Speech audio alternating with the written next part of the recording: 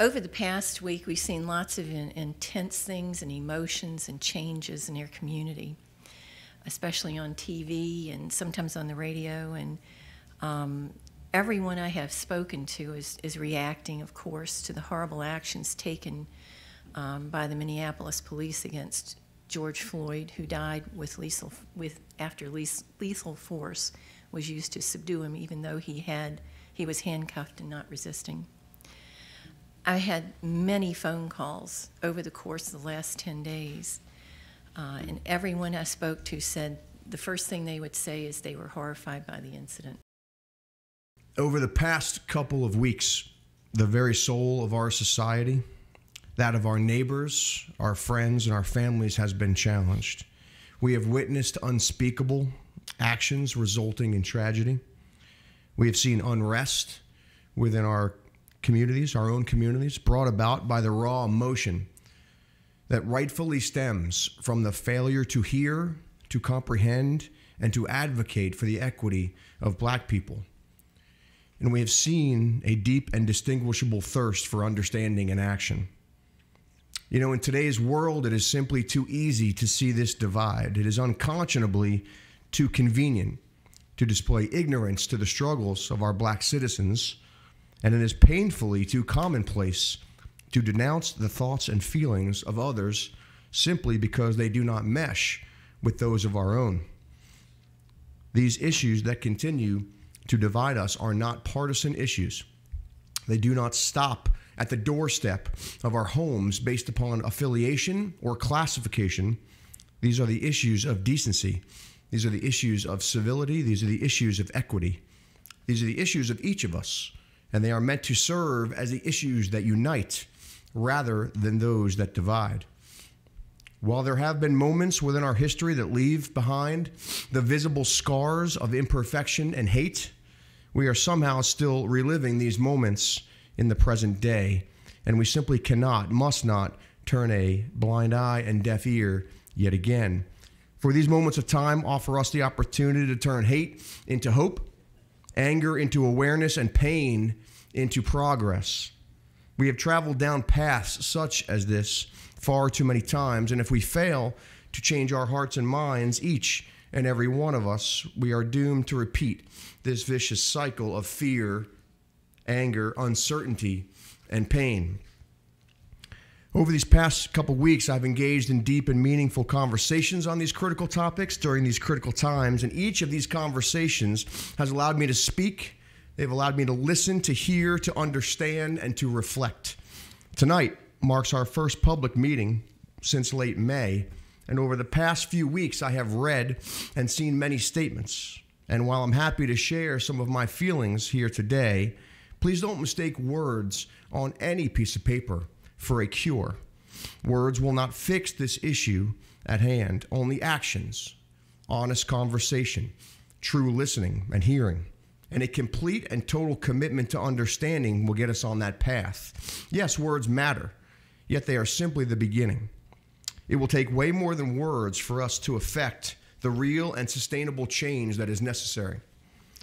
To those of you that have or are engaging in violence and or destruction, you are diluting the message that needs to be heard. To those of you seeking to harm or intimidate those engaging in peaceful demonstrations, as we saw on Sunday, you will be held accountable, and you are the problem. I, like so many of those with whom I have spoken with, reject acts of hate, of prejudice, and of the willful disregard for the rights of Black people. Together as a society and as a nation, I join those that unapologetically attest that Black lives matter. We will emerge from these dark and solemn days, yet we will need to do so together. There is a time for talk and a time for listening. There is a time for action and a time for reflection. There's a time for understanding and a time for healing. Today, it is painfully evident that that time for each of those things is right now. Only with listening and true compassion will we close the divide of prejudice. These same gaps that divide us can be sealed with our collective efforts to cast aside our judgment of others and reach deep within ourselves and find a commitment to be better, first individually and then collectively. This deep well of despair, anguish, sorrow, and pain has run dry. And together, it is time to change our hearts and our minds to bring about all new levels of understanding, compassion, and healing. And personally, I stand ready and prepared to stand here with each of you, my colleagues, and this entire county in this endeavor today, tomorrow, and every day. Mr. Chairman, thank you. Black people have been afraid for decades. And it breaks my heart every time I hear people talk more about their property than they do the loss of human life. Ever since black people were brought here on slave ships, we have been a lesser class. And there's a few who get the opportunity to be in positions where they don't have to worry about anything. The people that look like me, look like Mr. Thornton, even now in 2020, have to wrestle with having a darker skin color. I'm thankful that the mall wasn't destroyed. And we talk about riots and looters like they are a subset of life. You know, we've heard this so many times that riots are the voice of the unheard. You know, we keep referring to the rioting and the looting like the past week, the past 8 or 9 days. There have been protests that have been peaceful all across this region. I want our Henrico Police Department to know that we appreciate them. You know, I sent the chief a message before we started our meeting. I told him on Sunday that I appreciated him walking with us. You know, most of our Henrico County police officers have been doing a great job representing their communities. But there is a mistrust that you cannot explain away across the country.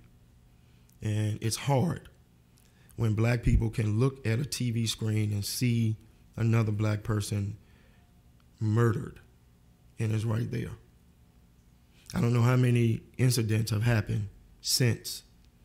Every day I see some new video with a black person being beaten up. There was just somebody I saw last night on MSNBC, CNN, Fox News, all showing the same video of somebody a year and a half ago in Texas saying, "I can't breathe," as they were not fighting back after being arrested. And so please understand, those who serve in the police department in Henrico, that this is not a personal attack against you.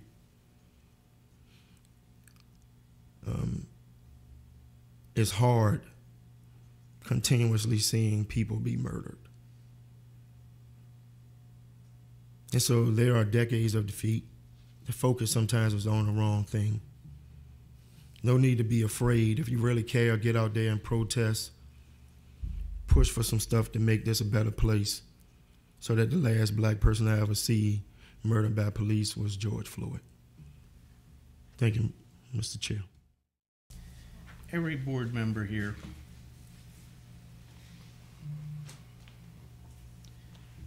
has strong feelings. And I'd like to, my opinion and my position in this county, I believe we've always demanded excellence in everything, from public works, public utilities, as well as our police. I know as I believe this board is committed to having equal justice and a safe Henrico for all residents.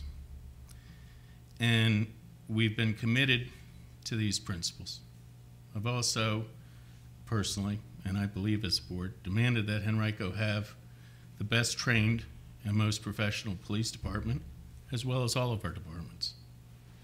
I will continue to strive that every part of Henrico maintain and continue looking for the best of training, so we can guarantee that in Henrico and hope that no locality in America can have a member of the police department murder anybody, black or white, Hispanic or Asian.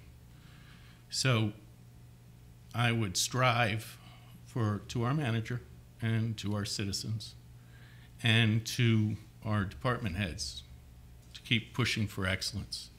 As for the protesters that have walked in short pump twice, thank you for bringing awareness, and for our police, thank you for ensuring, because my biggest concern from the get was anyone that walks down Broad Street, that is one scary, dangerous place to walk. And thank you for the Henrico County Police to ensure everyone's safety.